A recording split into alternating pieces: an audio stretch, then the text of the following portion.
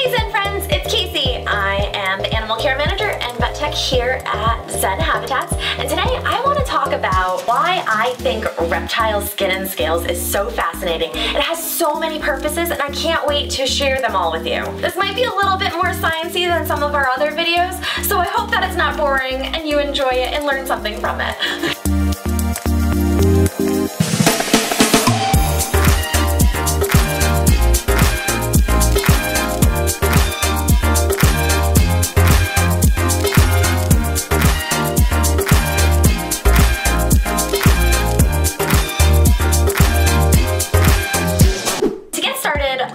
I want to go over some of the purposes of reptile skin and some of the specialized features that it can do.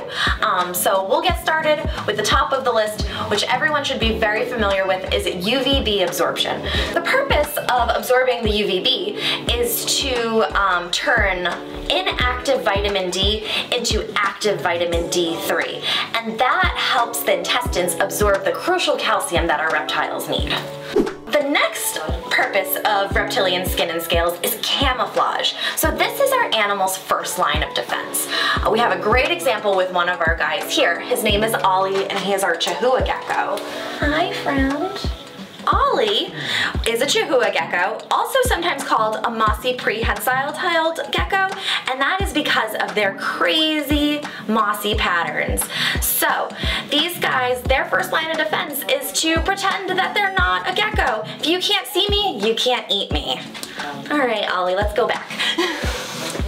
The next thing that I want to talk about is locomotion, specifically in snakes. So I don't know if you've ever noticed that the scales on the snake's belly look a little bit different than the snakes on the rest of its body.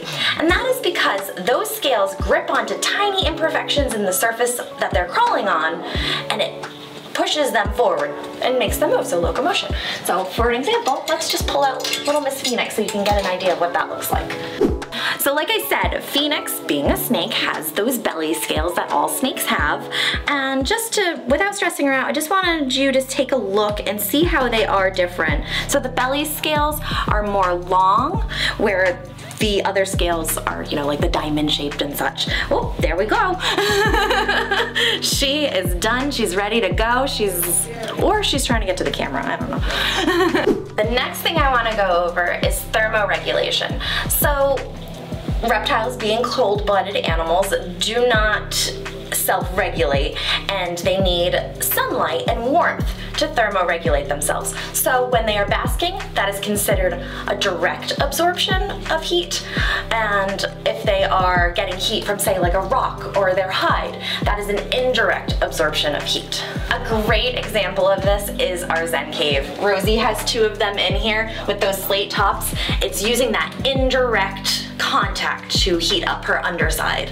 The next thing I want to talk about is signaling. So I want to talk about not so much display signaling, but signaling through pheromones. So there are glands in the reptile skin that produce these pheromones. Some of the reasons why these reptiles may use this type of signaling via pheromones is to mark their territory, find a potential mate, or to signal that there's danger to other members of their species.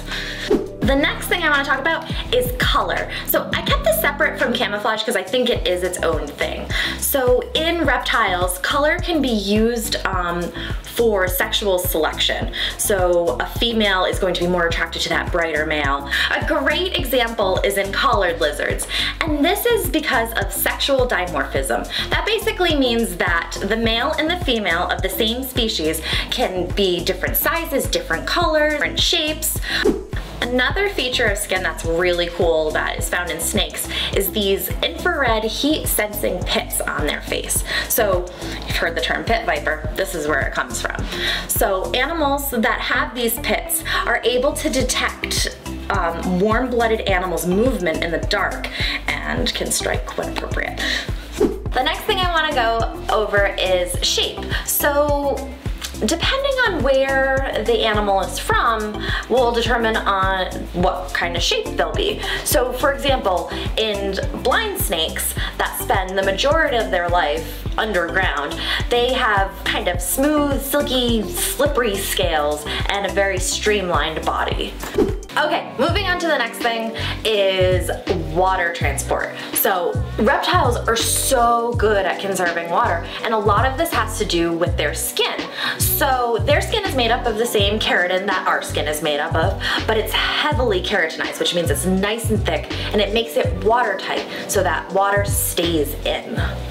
The last purpose I want to go over is toxin production. This isn't a reptile, it's an amphibian. I'm talking about poison dart frogs.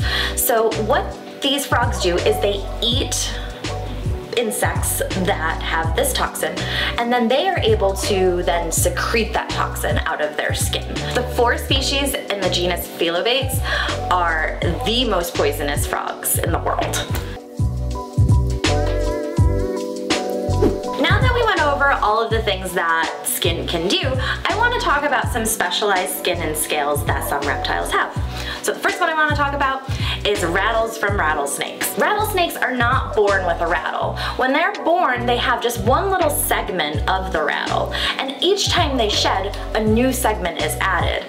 These segments are hollow, so it's like, what? How do they make sounds? They actually do that by shaking their tail 50 to 100 times per second, and that's what creates the rattle we hear.